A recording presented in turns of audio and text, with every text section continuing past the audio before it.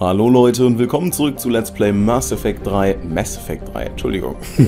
Also, in diesem Part wollen wir das quarianisch abgesandte Schiff starten. Ich weiß nicht genau, was uns erwartet, schauen wir es uns einfach mal an. Auf geht's.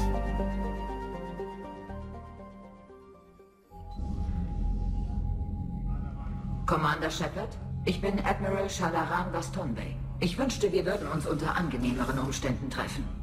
Ich hatte auf Ihre Unterstützung gegen die Reaper gehofft. Was geht hier vor?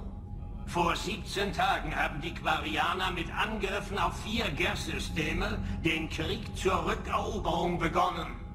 Eine klare Verletzung unseres Abkommens mit dem Rat zur Vermeidung einer Provokation der Geth.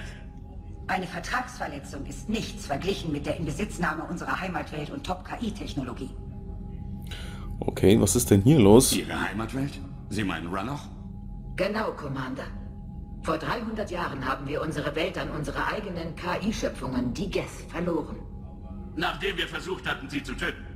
Wir wollten sie nicht töten, Chorus. Wir wollten sie deaktivieren. Es war kein Mord.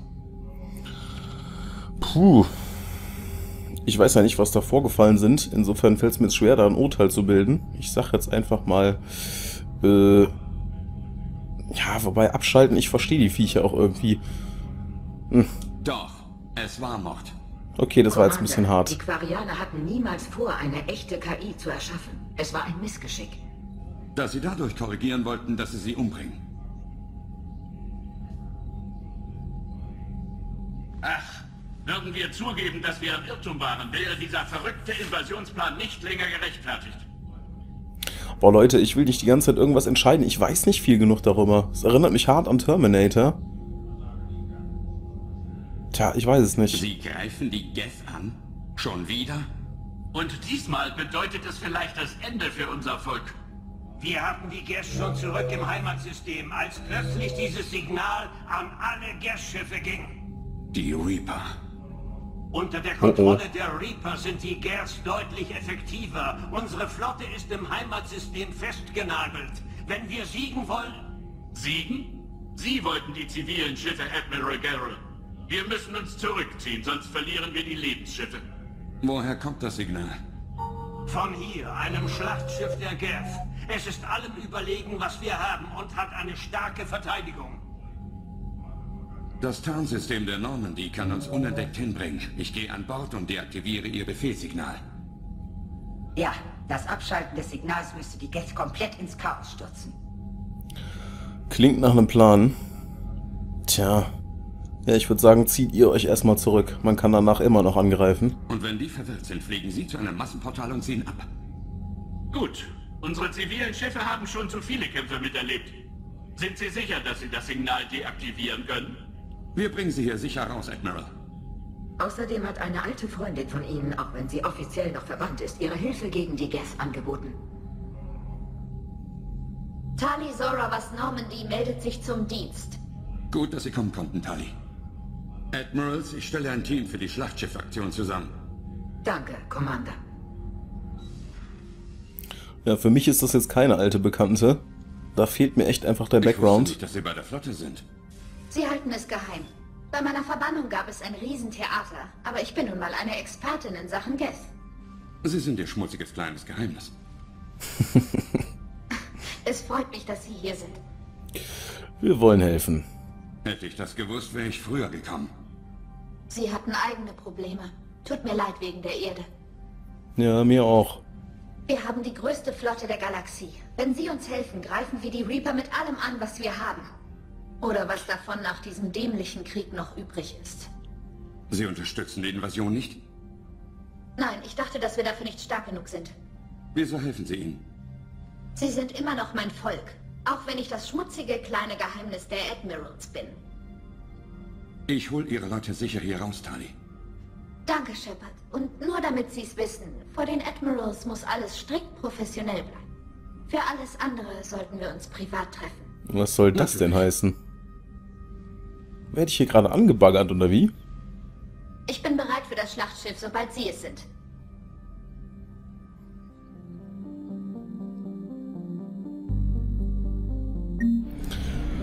Okay.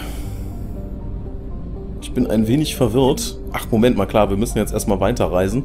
Deswegen startet hier jetzt noch keine Mission. Aber es ist schon irgendwie, es erinnert mich hart an Terminator, ne? Die bauen technische Wesen, die sich im Endeffekt gegen sie aufgelehnt haben. Und wenn ich mir dann reinziehe, dass sie den Geth, also diesen synthetischen Wesen, ein Kampfschiff gebastelt haben, was ihren eigenen komplett überlegen ist, dann frage ich mich schon irgendwie, wie dumm man sein kann. Also natürlich, die Geth haben sich das selber zusammengebaut, aber ich weiß es nicht. So oder so nicht unbedingt die günstigste und geschickteste Variante. Aber gut, zumindest haben wir einen Plan. Okay, Tali ist auf jeden Fall dabei und bei so synthetischen Wesen nehme ich Edie mit. Die ist doch da, glaube ich, eine gute Wahl. So analytisch wie sie ist. Okay, dann müssen wir bestimmt bei ihr nochmal, genau, einmal schnell nach den Mods gucken. Was geben wir ihr denn? Erhöhten Schaden auf jeden Fall und jawohl, Präzision, warum nicht? Und was haben wir hier noch? Eine Schrotflinte. Nahkampfschaden, ja das auf jeden Fall. Und was ist das 5.? Präzision, ja kann bei einer Schrotflinte auch nicht schaden. Machen wir. Okay, Punkte, wir können auf jeden Fall was verteilen. Edie 2 Punkte, nee, das sparen wir noch. Und klar, bei ihr natürlich jede Menge. Die hat ja noch gar nichts gehabt quasi, beziehungsweise hatten wir ja noch nie im Einsatz. Und ich glaube, ich gönne mir dann jetzt auch direkt die nächste und letzte Stufe vom Gesundheits- und Schildbonus. Denn ich sag mal, Tod können wir am wenigsten ausrichten. Dann hilft auch erhöhter Schaden nichts mehr. Okay, los geht's. Nähern uns dem Heimatsystem der Quarianer. Ankunft auf Runoff in 5 Minuten. Was sagen die Kombaken? Dass die Kacke übelst am Dampfen ist, Commander. Ich registriere mehrere hundert einzelne Chip-Signaturen in aktiver Kampfhandlung. Hab ich doch gesagt. Bringen Sie uns rein. Netter Vergleich der Ausdrucksweise. Tarnsystem aktiviert. Wir entdecken uns nur, wenn wir alle anfangen, die russische Nationalhymne zu singen. Ach, Joker ist herrlich. Aber Edie auch, ich mag beide. Sowohl diese analytische Art als auch... Wow. Ach du Scheiße, hier ist die Kacke aber wirklich am Dampfen. Meine Fresse. Und das gegen Wesen, die sie selbst erschaffen haben. Prost Mahlzeit. Meine Cyberkrieganlage hat Zugriff auf ihre Andockprotokolle. Na, das kann was geben hier. Und was für ein riesiges Teil dieses Schiff ist. Der helle Wahnsinn. Hier geht's echt heiß her. Bleibt zu hoffen, dass wir es schaffen, dieses Signal zu unterbrechen. Weil wenn die ganzen Geth unter Reaper-Befehl sind, Suchen wir den Sender des Reaper-Signals und schalten ihn ab. das wäre fatal. Tali ist Expertin für Geth-Software und zuständig fürs Hacken und die Sicherheitssysteme. Ihr Fachwissen über die Geth ist eine willkommene Ergänzung, Tali. Edie? Aha, ein Körper? Er hat sich als nützlich erwiesen. Hoffentlich beunruhigt sie das nicht. Nur wenn sie durchdrehen und beschließen, die Menschheit zu unterjochen. Wie die Geth? Sollte ich diesen Entschluss tatsächlich fällen, sind Sie die Erste, die davon erfährt. Shepard, wir haben ein Problem. Alle Röhren außer einer sind physikalisch gesichert. Ich sehe die Freie, allerdings ziemlich mitgenommen. Zu riskant für das ganze Team. Ich sichere den Dockbereich. Dann folgt mir der Rest. Verstanden, Commander. Wir bleiben hier. Sie wissen schon. Buchsmäuschen still. Augenblick. Dauert nur eine Minute. Gesundes Selbstvertrauen.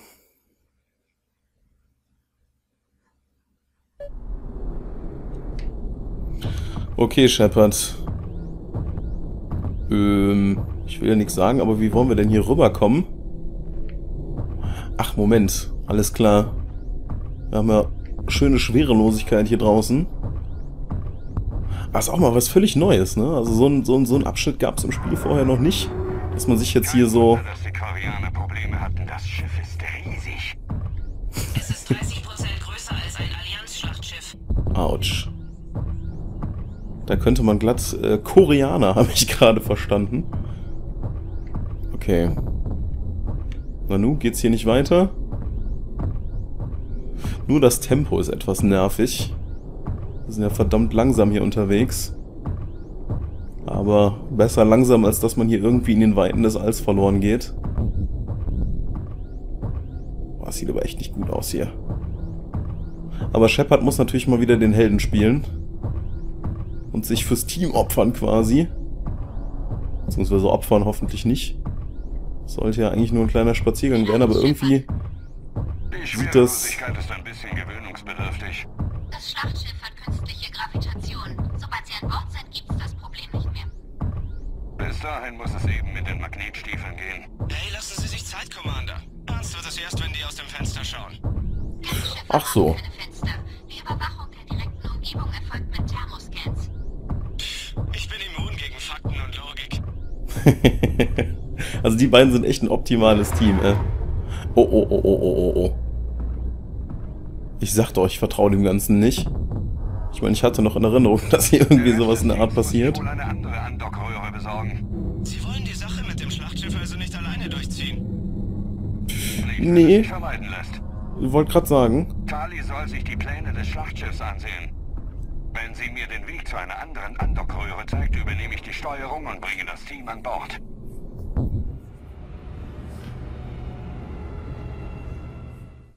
Also es so ein... gibt wieder Gravitation. Sehr gut. Ich suche gerade... Hab's gefunden. In der Nähe ihrer Position müsste es einen Schaden in der Hülle geben. Die nächstgelegene unbeschädigte Andockröhre ist auf der anderen Seite. Ich glaube, ich habe die beschädigte Hülle gefunden, die Sie erwähnt haben. Admiral Garrett hat es mit einem Frontalangriff versucht. Wir haben 6 Fregatten verloren. Das kleine Loch ist der einzige Schaden, den wir anrichten konnten. Also klein würde ich es nicht nennen. Hätten Sie es anders gemacht? Ja, aber ich habe dabei nicht viel zu sagen. Ich gehöre ja nicht mal mehr zur Flotte. Und die anderen Admirals? Sen hat die Invasion unterstützt, weil sie ihr Spielzeug ausprobieren wollte. Rahn hat die Nachschubversorgung gewährleistet. Admiral Corus hat als einziger gegen den Krieg argumentiert. Und er hatte recht. Wir könnten die gesamte Flotte verlieren, Shepard. Wir holen Ihre Leute sicher hier raus. Wenn du das sagst, Shepard, ist mal wieder ganz schön selbstbewusst, dass wir das so problemlos schaffen. Aber schon krass, wenn man sich das vorstellt, von wegen 6 oder 7 Fregatten ins Nirvana geschickt, um so ein kleines Loch hier reinzuschießen. Gut, natürlich sieht es nicht klein aus, wenn man direkt davor steht, aber der Effekt ist ja jetzt nicht besonders groß.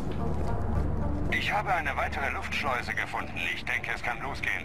Ausgezeichnet. Wenn Sie die Steuerung übernehmen, können wir sofort kommen. Okay, dann wollen wir unsere Leute mal reinholen. Ich habe eigentlich nicht vor, das ganze Schlachtschiff alleine hier zu durchwandern. Also bitte.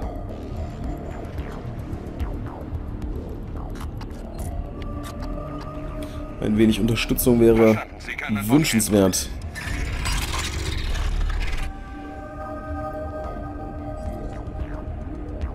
Diese Kappe sieht schon irgendwie cool aus, die die Quarianer tragen. Aber es sieht so ein bisschen so aus, als müssten die irgendwie Danke, eine... Shepard. Ich werde nächstes Mal versuchen, einen bequemeren Andockpunkt zu finden.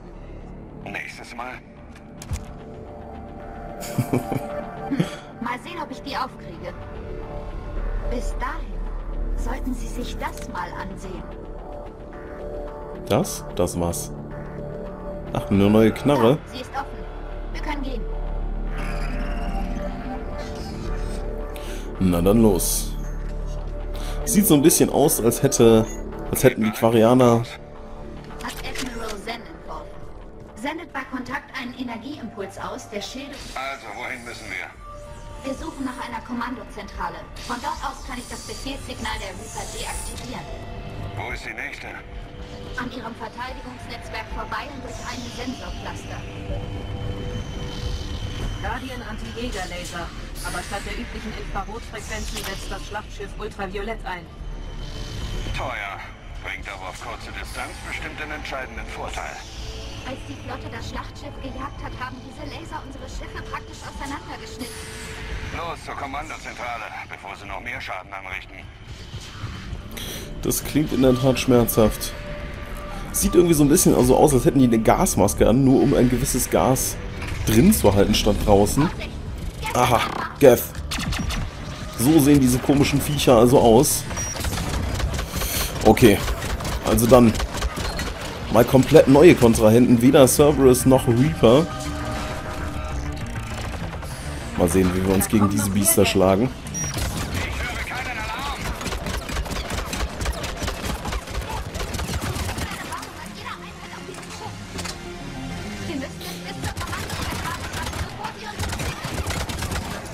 Na, wie sagt man noch? Wenn es bluten kann, kann man es auch töten. Ich meine, gut, synthetische Wesen werden wohl kaum bluten. Aber, was ich damit sagen wollte, die fallen genauso wie Cerberus oder Reaper. Insofern, kein Problem. Bleibt nur echt zu hoffen, dass sich das ändert, wenn man das Signal unterbricht und die nicht mehr unter der Kontrolle der Reaper stehen. Und vielleicht kann man sie ja dann doch wieder auf die komplett eigene Seite ziehen. Das ist jedenfalls so meine Hoffnung dabei. Autsch!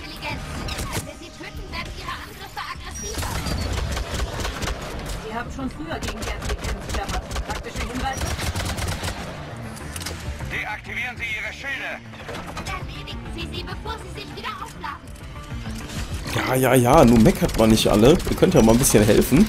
Ist ja nicht so, als würde ich hier alleine rumstehen. Verdammt, verkriecht ich halt noch mehr da hinten.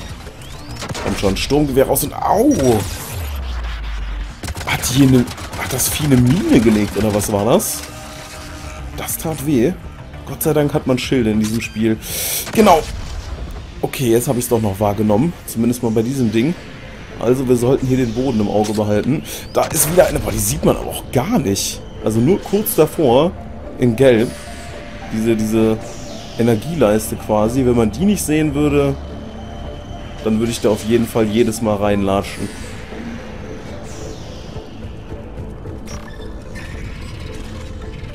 Aber cool gemacht, das Schiff. Gefällt mir sehr, sehr gut. Ich finde eher allgemein bei diesem Spiel, dass es, obwohl eigentlich die meisten Umgebungen sich sehr ähneln... Aus diesen Sensorschirmen können wir vielleicht Kampfdaten entnehmen. Wir haben schwere Verluste.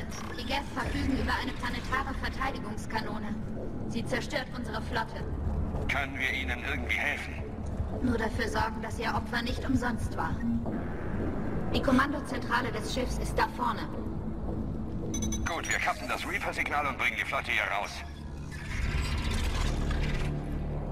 Dass es trotzdem irgendwie sehr abwechslungsreich ist.